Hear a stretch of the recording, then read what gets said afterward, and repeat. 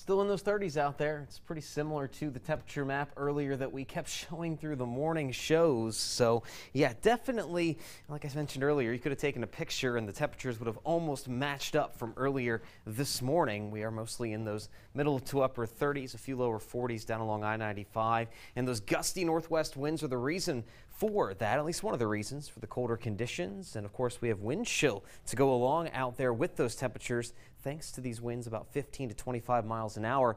These will be calming down as we head over the next few hours into the evening once high pressure moves directly overhead, but expect to experience some of that wind chill factor again through the rest of the afternoon. Will settle down later this evening. Clouds have cleared out nicely from earlier this morning. We don't have as sharp of a divide in cloud cover to sunshine from east to west. We still have some clouds lingering over southern PA and Garrett County, but outside of that, everyone else is starting to see that sunshine, and even those cloudy locations at the current moment will break out the sun in a little while. And there's that high pressure center. It's making its way right across Ohio, and it's going to be moving into the four-state region later this afternoon and evening, eventually sliding off the east coast as we go into the day tomorrow, and that's when we'll start to see a return of some warmth as we approach New Year's. But seasonably cold for now as we go through today and even tomorrow. Light rain moves in on New Year's Eve with the first low pressure center that will bring a cold front through, and then as we go into early on New Year's Day,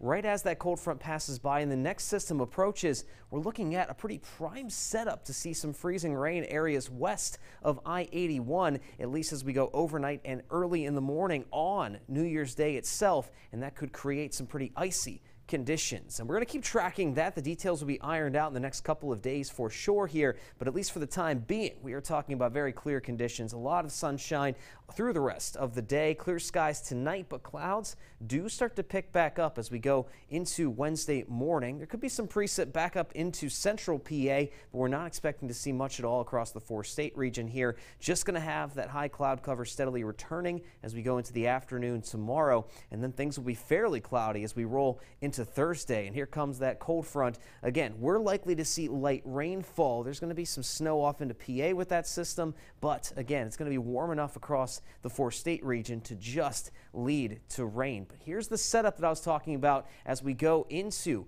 Thursday night and Friday morning. You get this cool onshore flow and you push that up against the mountain ranges here across the four-state region. You'll create a lot of cold air at the surface. It's going to be warmer as you go higher up in the atmosphere as the southerly flow from the storm system kicks in, and that's the perfect setup to create that freezing rain here, mostly across southern PA, western Maryland, into the eastern panhandle, the main locations that will have to keep an eye out for those icy conditions as we roll into the morning on New Year's Day. Exact ice totals, again, that's the detail that has to be ironed out in the next couple of days. We turn to all rainfall the rest of the day Friday. Warm temperatures on Saturday once again, but then we are going to start to see a moderation in temperatures and some calmer conditions as we get into the first week of 2021.